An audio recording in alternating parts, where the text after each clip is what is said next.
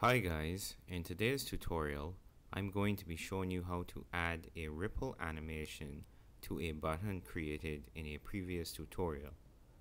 I'm going to show you how to animate the start button. I'm quickly going to run through the app and show you how it works.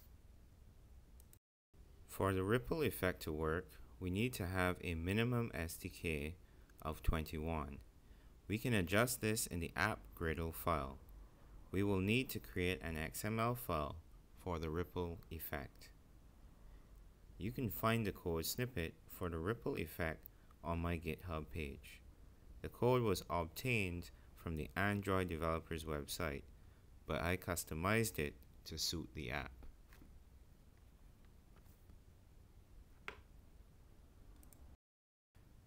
Next, go to the activity_main where the button XML is located and set the background to @drawable/ripple_effect and run the app.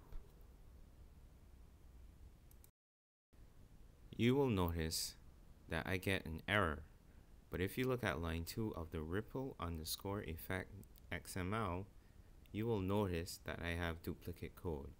Remove this line and run the app again.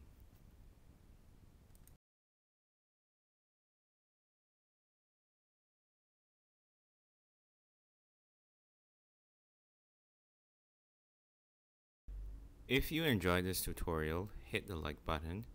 If you would like to see more tutorials like this, please hit subscribe.